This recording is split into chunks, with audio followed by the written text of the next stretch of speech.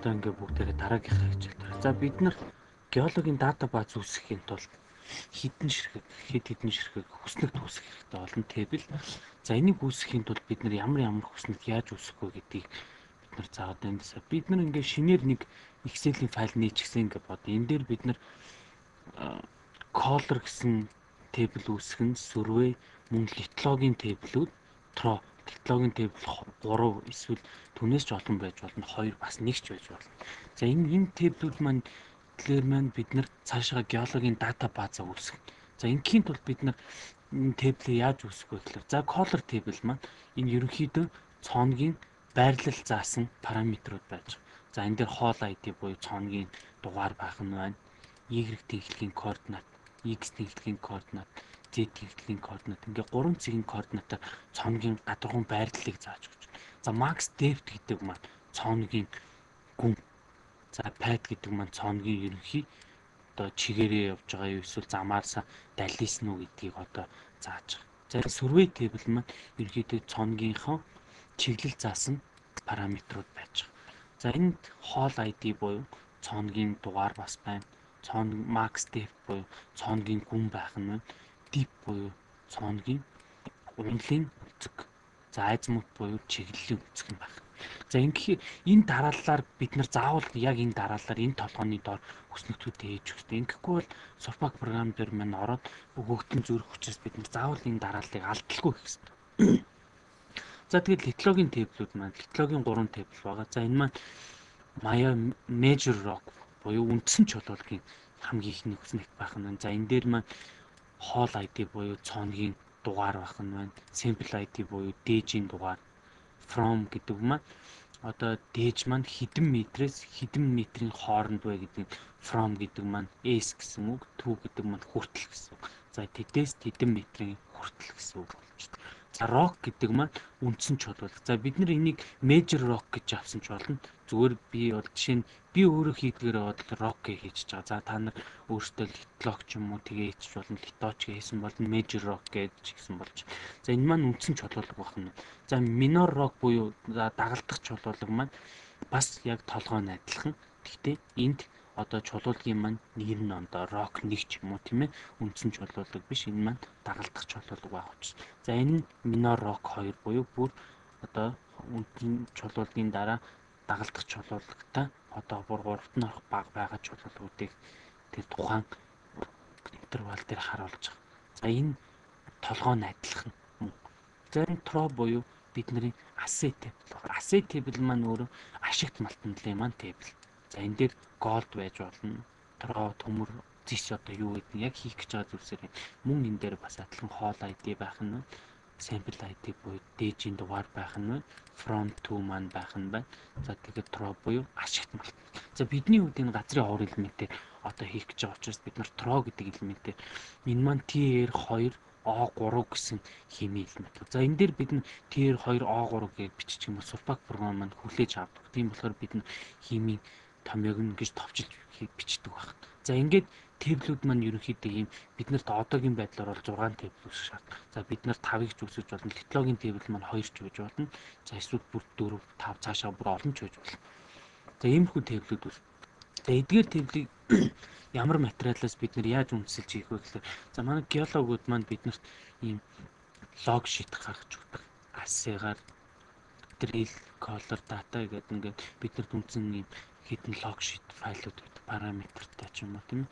За бид нар энэ drill-ийн датаг үз. За бид нар эндээс ингэж хараад сонгох нь байна тийм үү. За энд бол ингээд авахд хүндрэлтэй авахд хэцүү. За энэ дээр бид нарт арай амарчилж өгсөн байна. За тийм болохоор бид нар эндээс бид нар юуны төрөнд color дээр тэблүүд авъя. За hall ID X, Y, Z гэсэн байна. Тэгэхээр энэ дээр бид нар нэг зүйлийг анзаар. X нь урталтай, Y нь хаталтай. Бидний хүснэгт маань болохоор Y нь уртаа байгаа. За тийм учраас бид нар энэ координатуудыг тааруулж өгнө. За Y тэнхлэгээ копидж авъя. Y маань энд байх нь байна тийм. За бид нар X-ийг авъя. За энийг копидж аваад бид нар энд авчирч тавихтаа positive value гэдгээр нь тавьчихна. За магадгүй энэ дээр хийхдээ энэ drill data дээр хийхдээ энэ маань томьёото орсон байж болно. Тийм учраас бид нар томьёото байж магадгүй гэдэг үднээс энийг одоо value-гаар нь зөвхөн энэ дээр гарч байгаа тоон утгаар нь очиж тавьж гинэ гэсэн үг. За ингээд энийг бас дахиад passive value гэж тавь. За ингээд бид нэр 3 цагийн координатад цонхныхоо координатыг өгчлөө. За цонхны маань нэр буюу дугаар. За бид нар дугаараа авъя. Ингээд color дээр нь hall ID дээр авчираад бас мөн passive value. За max depth авчрах нь max depth маань цонхгийн гүн copy гээд за энэ max depth paste гэж тавьчих. За энэ дээр pat гэдэг маань цоног чигээрээ шулуун явсан уу эсвэл дундаасаа мөрийсэн үү гэдгийг харуулж байгаа. За энэ манай цоногуд маань бүгдээрээ шулуун цоногоо. За тэгэх юм бол бид нэр энэ дээр curved гэж бичиж өгнө. Мөн энэ дээр бас curved гэж бичээд одоо энийг ингээд доош нь бүгдэнд нь тараач. За ингэснээр color data маань бэлэн болж байгаа.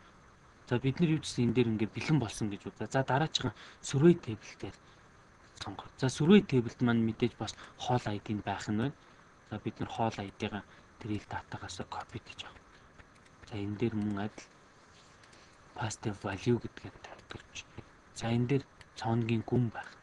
За бид нар гүнийг copy гэж аваад мөн энэ max depth гэсэн дээр тавьдаг. За ингээд deep. За энэ маань унлын өнцөг. За энэ дээр унлын өнцөг маань 75 градусын унлын өнцөгтэй цоног өрөмцсөн гэж passive value гэж. За энэ маань нэг зүйлийг бид нар анхаарахад Surpac програм маань газрын гадаргаас дээшээ болоод ирэх юм бол унлын өнцөг маань нэмэх утгатай болж байгаа. Газрын гадаргаас доошоо ордлоо гэх юм бол Surpac програм маань энийг хасах утгаар авах хэрэгтэй. За бид нар энэ дээр нэмэх байгаа учраас энийг заавал хасах болох шээ. Тэгэхгүй бол бидний цоног маань тэнгэр рүү харах нь. Тийм учраас бид нар энийг бүгдийг хасах болгож өгнө. Хасах 75 градус байх нь. За энэ дээр бид нар тэгвэл гээд Ctrl F дарж байгаа replace хийж 75 гэсэн тоонуудыг бүгдийг хасах 75 болгоо. За ингээд replace хийснээр бидний урлагийн өнцөг маань хасах 75. За эндээс бид нар одоо чиглэлийн өнцөг авах нь. Чиглэлийн өнцгөө copy доод all data-ийн айц мэтэр.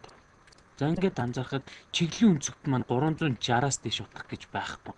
Тийм учраас энэ буруу байна гэсэн. За бид нар энийг log sheet шивсэн хүнээс юм уу эсвэл одоо энэ log sheet-эн дээр цаанаасаа одоо ямар параметртэй байсныг нь дахин сайн судалж хажиж энийг. За бидний хувьд энийг сургалт учраас за бид нар энийг 355 гэж засчих. За ингэснээр бидний survey table маань боллоо гэсэн. Тэгээ одоо ингээд drill data-гаас өөр авах юм бид нарт байхгүй учраас drill data-га хаачих. За энэ дээр бид нар одоо log sheet-ээс чулуулгын төрлийг авъя. За энэ дээр бид нар одоо эндээс hall ID from to гэдгийг за major rock дооцоо бүгдийг copy даад авчих. За ингээд copy дэж авлаа.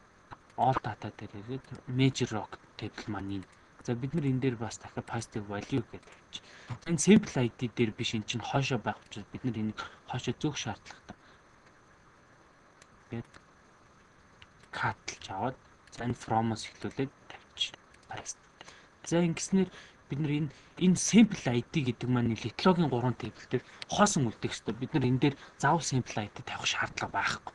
За ингийн тулд бид нар тэгээд бас мөн энэ дээр хоосон утгыг Surpac програм руу оруулах шаардлага учраас бид нар хоосон утгуудаа арилгах нь. За ингийн тулд бид нар за нэгдүгээр мөрийг төвчүүлээд data дотроос sortlж өгөх. За энэ expand selection гэдэг сонгоод sort гэдэг. За энэ дээр бид нар rock-ороо sorтлоод өгч. За окей. За ингэснээр сортлогдоод гараад ирэмблэгдлээ гэсэн. За бид нар энэ overboard-ын буюу хоосон гэсэн утгуудыг одоо хасч өгнө. Дэлээд за ингээд дээш нь устгасан мөрнүүд дээш нь шахах. За ингээд бид нар бусдыг хаа. За бус утга маань хоосон алга. За тэгэхээр литлогийн major rock table маань боллоо гэж үзье. За одоо бид нар minor rock-ийнхоо 2 table-ийг хийх нь. За ингийн тулд бид нар эхний 3 хэрэгтэй. Энэ маань заавал яг дараалалаараа байх хэрэгтэй. Copy доод за энд тавьчихаа тавь. Paste special гээд values гэж сонгоч. За энийг мэдээж бас хойш нь бид нар зөөж өгнө. Copy гээд жишээ энийг бид нар cut гэдэг. За энэ мөрөн дээр хөөм дотроос paste гэдэг. За ингээд minor rock маань одоо энд байгаа. Minor rock гэсэн энэ хүснэгтнийг саунд. За бид нар энэ дарааллыг халдуулахын тулд энд хоосон байсан ч гэсэн хамаагүй заавал яг дээрэс нь л авах хэрэгтэй. За энийг copy гэж авах нь. За энд авчраа paste value. За ингээд бид нар дахин хоосон утгыг асгах гэж байгаа учраас энэ дээр дахин sorтлж өгнө. Sort гэдэг expand sort. За rock нэгээр sort. За ингэснээр хоосон утгууд маань ялгараа гараад ирж байгаа. За бид нар энэ хоосныг бас мөн адил арилгаж өгөх хэрэгтэй. Хоосон утга оруулахгүй гэсэн. За ингээд delete-лж. За ингэснээр minor rock буюу rock 1 table маань боллоо гэсэн. За бид нар rock 2 буюу minor rock 2 гэсэн table. За ингийн тулд бид нар бас энэ уртлын мөрнүүд биднэрт хэрэгтэй. За энийг copy гэж авах нь энд авчираад paste тавьж өгөх. Paste value гэдэг. За эднийг мөн адил cut-лаад аваад хойшин зөөхгүй sample ID дээр орж болохгүй. За яг энэ дараалал бид нар алдчих болохгүй. За энэ дээр paste гэдэг явуулдаг. За одоо эндээс minor rock 2 гэснээр авч. За энэ маань хоосон байсан ч гэсэн бид нар дээрээс нь аавна гэдгийг өмнө хэлсэн. Заавал энэ гүйцэд ингэж авсан байх шаардлага. За copy гээд all data дээр авчираад энд paste value. За ингээд бид нар нэгдүгээр мөрөөр сонгоод дахин sort. За sort гээд за rock 2-ороо sorтлоод бид нар хоосон утгууд арилгах нь.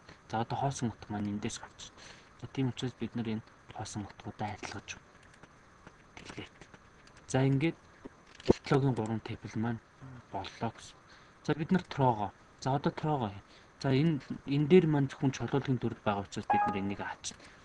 За энэ assay байна.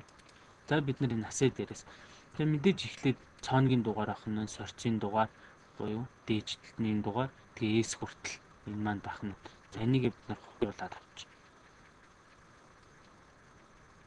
Сорцын урт бидэнд хэрэггүй.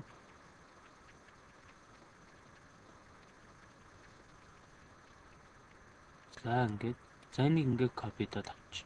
Copy-дж аваад all data дээр за hall ID гэдэг дээр тавьчих. Мөн paste value гэдгээр сонгож өгч. За ингээд ингэснээр тооногийн маань уртлын дүрм хүснэгтэн боллоо гэсэн. За бид нар эндээс одоо TR2 O3 гэсэн элементээр хийж байгаа учраас asset data дотроос TR2 O3 гэсэн элементийг тийм агуулгыг авна гэсэн.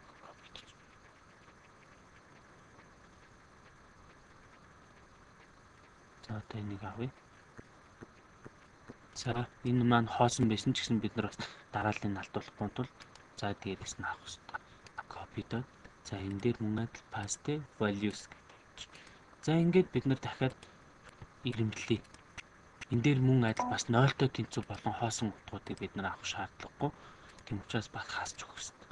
За энд 0 гэсэн утга. За бид нар энийг арилгах нь delete гээд за дээш нь шахаад орлоо. За ингээд одоо бид нар хоосон утгаан хайж. Хоосон утгыг арилгах нь. За одоо эндээс хоосон утга орж ирж байна. Учраас бид нар энэс доошгийг арилгах нь. За хоосон утгаа delete-лж.